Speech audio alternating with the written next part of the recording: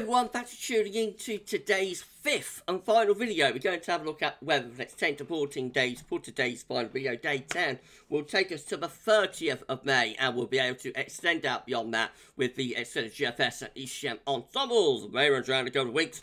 We'll have a look at the CFS V2 at the end of the video for the next 4 weeks, and that will get us into the middle of June. I'll get on that for you in a moment, just to say what we've been doing so far. Today's been a very, very busy day at GavsWeatherVids. So we started off with 6 AM UK weather forecast. We've released weekend forecast and the ECM 42-day forecast. We started our charity event as well. So for the next week, we're going to be raising money and awareness for Rainbow's Hospice. Rainbows provide vital care to children and young people with life-limiting and terminal conditions in the East Midlands area. They're an incredible, amazing hospice, and you know, they do unbelievable work, and we're raising as much money as we can for Rainbows. I'm on the Rainbows website right now. Link to Rainbows is in the description with this video. So we're going to be doing a live stream next Saturday, 1 week today, 27th of May. We will be doing a charity live stream for 3 hours from 6 until 9 PM in the evening. It's going to be epic, epic, epic, epic, epic. And anybody who wants to donate to Rainbows can do so during that live stream, either via the Super Chat facility or from our Just Giving page. But if you want to donate before the live stream, you can do so. We have launched our Just Giving page. This is it. Again, the link is in the description with this video. So, you know, whatever you can pledge for Rainbows is greatly appreciated. And, you know, it'd be absolutely amazing if you can give them a donation. We thank you so much, everybody, for doing that. We've already got £65 and 12% of our target. Thank you so much for people who've donated so far. A couple of donations that I put through that were sent to me from Joe Weather and Paul Spain. Also donation from Tim Everett, Adam Turner and Charisse. Thank you so much to all of the donators so far. And yeah, you know, if you want to give a donation to Rainbows, that's how you can do it. Either on the Just Giving page or on the night via the Just Giving page then, or via the Super Chats within the live streams, and all amounts will be passed on to Rainbow's Hospice, and of course will be greatly, greatly appreciated both by myself and also from Rainbows. I mean, thank you so much, everybody, for supporting this live stream. It is that little video, so if you want to have a look at that and see a little bit more about Rainbows and the work that they do and why we're raising this money as well, and find out more about the live stream, then please check out that video. Right, okay, so the charity event has begun, and let's see how much we can raise for Rainbows in memory of my lovely, lovely mum, Mrs. P, who we will have lost 1 year ago, or 1 year on Saturday, 27th of May.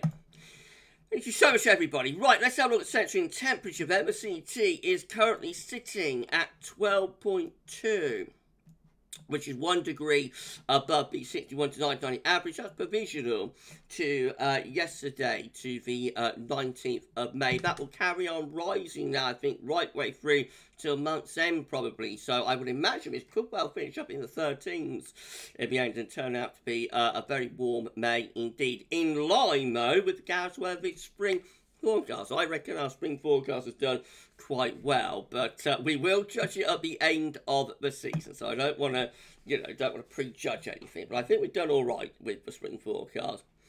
Anyway, moving on to the upper air temperatures. These are the GFS upper air temperature and precipitation ensembles for the next couple of weeks. We're going to Exeter today, home of the Met. So the red line is the 30-year upper air temperature average for Exeter. We're starting up around average at the moment. We're going to find those upper air temperatures, you know, lifting up a little bit over the next few days. Although the upper air temperatures are around average at the moment, it's warmer than that due to the strength of the sun, of course, at this time of the year. And the warming trend is still in evidence there, really, through the final week of May and into the beginning of June. It looks as though we'll have those temperatures at least into the low 20 Celsius, possibly even mid 20 Celsius by the time we get into the first week of June. And pretty dry as well. That's the other big story, I think. We are drying out after what's been quite a wet spring. So the next week to 10 days looking very dry. Will be little bits and showery bits pieces coming and going, but a lot of dry weather over the next 10 days. Maybe a bit more unsettled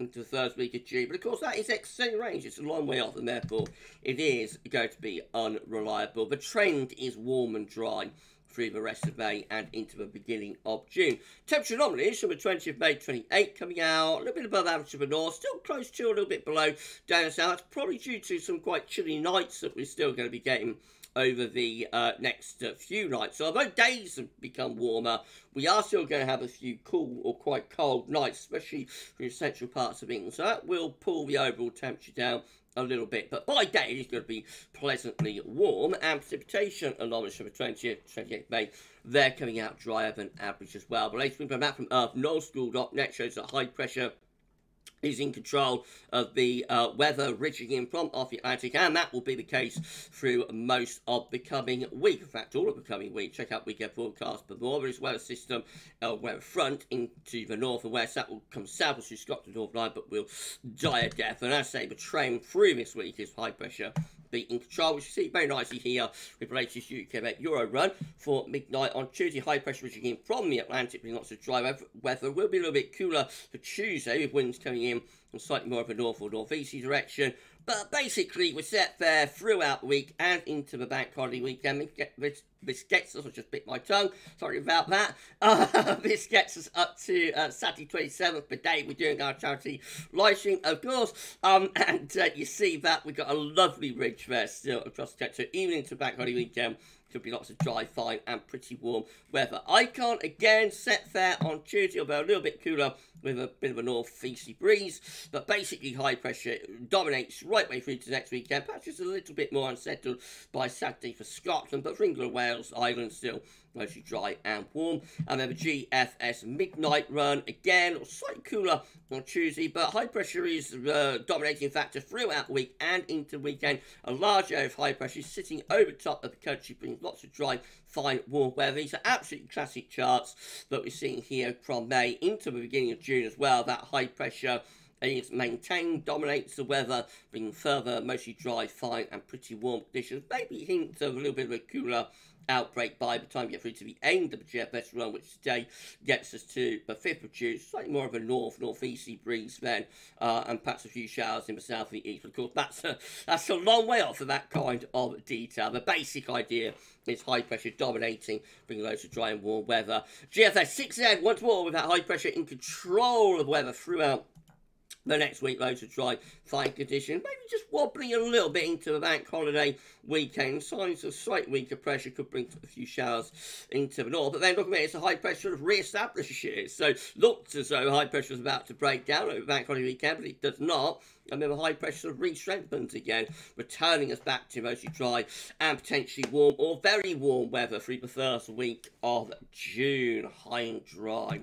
If you're enjoying the video, please can you like, share and subscribe. Thank you so much everybody for doing that. We need to put on around 66 subscribers to get ourselves to 15.9k. Please give us a sub. Thanks so much for doing that. And make sure you check out Rainbows and also our Just Giving page to find out more about what we're doing in terms of this amazing charity. Tell your friends and family about Rainbow's Hospice and, you know, the incredible work that they do. Spread the word far and wide. They do incredible work. Thank you so much, everybody, for doing that. GM, again, with that high pressure ridging into the country from off the Atlantic through the middle part of next week. That high pressure dominating all the way up to day 10. In fact, the high pressure, if anything, becomes centrally located and more towards our east as we go up toward days 8, 9, 10. So if anything, that just turns things even warmer probably into the closing days of the month. Very dry as well. And then the ECM rounding it all off, or should I say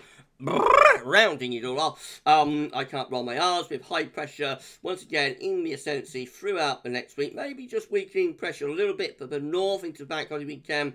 Slightly more showery bend. England, Wales still mostly dry with high pressure re-strengthening, if anything, by day 10 over and to the east of the country. There's not much to say about these charts, which is why I'm going through them very quickly, because, you know, they're just absolutely classic for lots of dry and warm weather through the rest of May.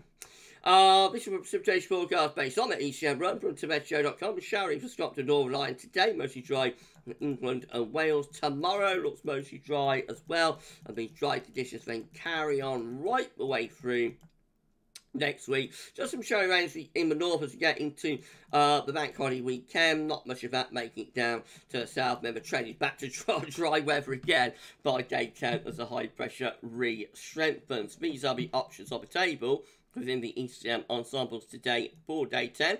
From the isolated Metopis gets us to the 30th of May. 30 members of the ECM Ensembles with high pressure reaching from the Atlantic into Western and also Northern Europe. Lower pressure is up towards Greenland and Iceland. That looks mostly dry and fine.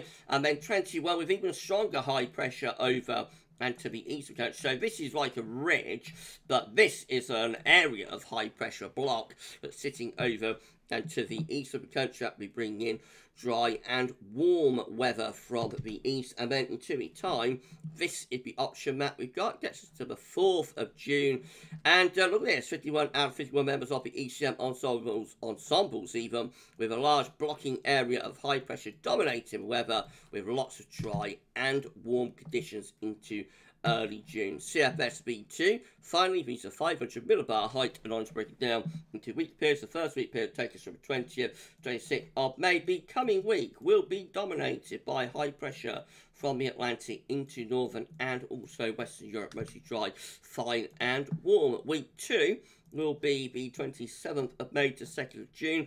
Big blocking area of high pressure sitting over into the north coast. Winds coming in from a warm easterly direction, mostly dry and warm with that. Week 3 is going to be the 3rd to the 9th of June. Large area of high pressure still dominating in loads of dry, fine and warm weather. Week 4, maybe just signs of a bit of a change. This is the 10th to the 16th of June. High pressure possibly heading more towards Greenland, Iceland and the North Atlantic. Lower pressure across Northern Europe. Wind maybe a little bit more from an east or a northeasterly direction. Possibly just a bit of a hint of a breakdown there as we're going up towards the middle of June, for the 2nd week of June. But of course, that's 4 weeks away. It's a long way off and therefore is not to be taken overly seriously. But the weather outlook for the rest of May and into June is set there. Lots of dry, fine and warm weather. If it's what you've been waiting for during this spring, which has been a little bit of a slog, if it's what you've been waiting for,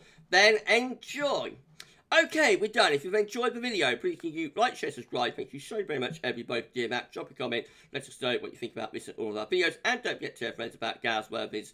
Thank you so much, dear Matt. Make sure you check out Rainbows to see the incredible work that they do, providing vital care for children and also young people with life-limiting and terminal conditions. And have a look at our Just Giving page as well, and you can leave a donation there if you would like to do so. I mean, thank you so much, everybody, for doing that for us, and particularly, we're not important, but particularly for Rainbows. Thank you so much. Right, okay, just tell you what's coming up tomorrow. We're going to start off with the 6 AM UK weather forecast. We will have the 11th and final summer update. Going to be a QBO special. That will be coming up for you tomorrow at 10 AM. And there'll be a 10 to 14 data for you as well tomorrow. Please keep checking back to the channel for more. And for this video, and for today's videos, that's all for now, and thanks for watching.